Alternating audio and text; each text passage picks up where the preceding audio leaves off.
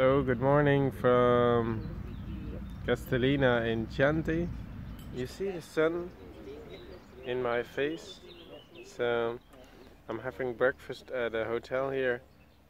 I felt like should take hotel to let it all in, and that was a really good decision. I try will try to describe what happened yesterday. So I left Florence out in the crowd, lots of tourists, so some slow walking, slow running I had to do. And then I came across a living statue, and that was a small little gift. And then I went on to leave Florence and get out on the countryside. And I felt a bit tired, but for the rest, it went quite okay. My feet, everything, and my body, it felt really good.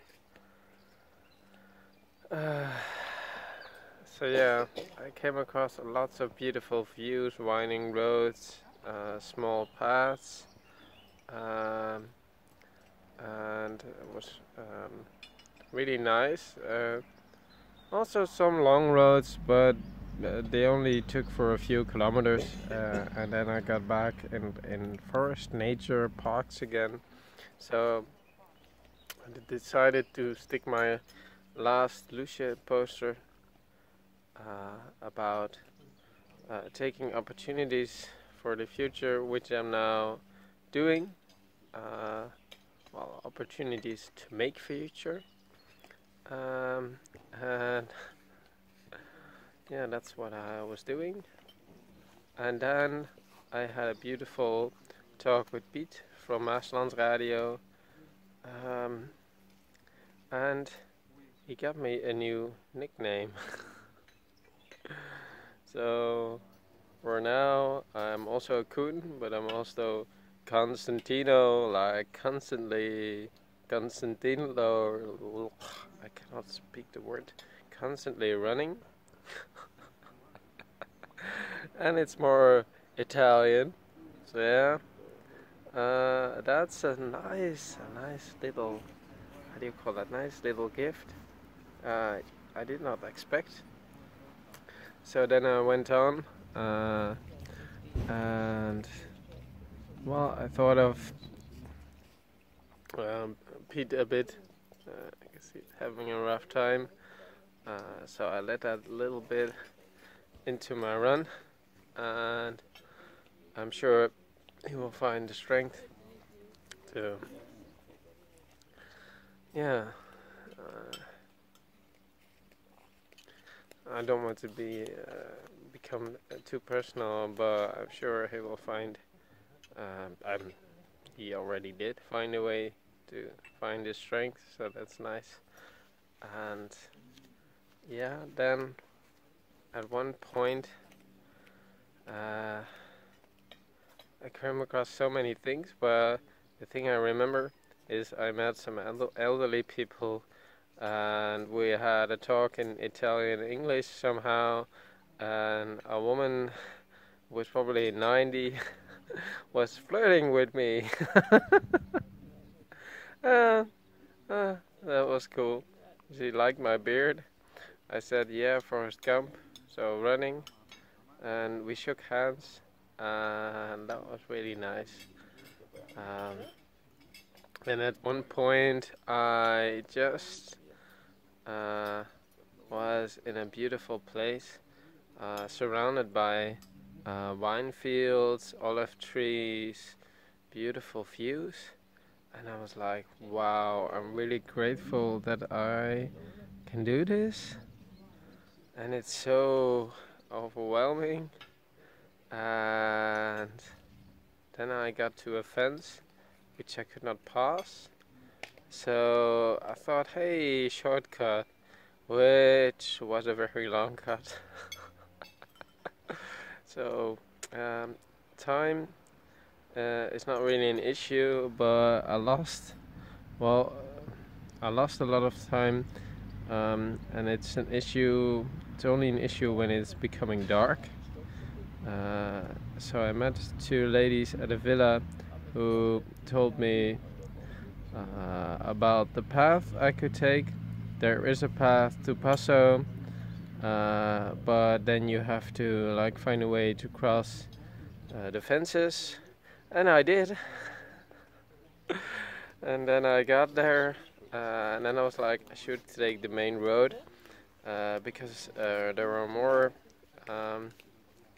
wine fields, vineyards, I should call them, and I didn't want to do this again because it took me too much time. And then at one point I was in Grevi in Chianti, and I was really hungry, so I took a pizza there, met a beautiful host, who helped me a lot. And then at one point it was already around 9:30, and I still had to run across roads that were like state roads, lots of cars in the night, no walking path, no running path, so no biking path. So I thought, okay, I learned from the past, and I should not do this. So I asked him, like, should we? Can I call a taxi? I could not. Too expensive, he said, because these taxis are coming from Siena or Florence. But instead, he took me to the hotel. We got a drink before, because there actually was someone driving with me, or driving the car. So I think I ran only 32 kilometers. But in the end, when it becomes too dangerous, that's where it stops for me. I should not risk my life again. I already did that too much. So this is good. And at the hotel we took a selfie, and really grateful for this. So this is probably my longest video yet. But I left a lot of beautiful things out. It was such beautiful to run through all these vineyards, views, forests, nature. I'm gonna continue breakfast now, because in this hotel they were really friendly, really trying to help a vegan, positive runner to Palermo. Yeah. So I'm grateful for that as well. And let's leave it at this because it's already getting to 9 minutes. Well, it was such a crazy ride. And I will remember this for sure. And as the woman at one moment said, for refill and a cappuccino, she said you should be really grateful that you can do this, because a lot of people cannot. And she is actually quite true. Yeah, that's true story.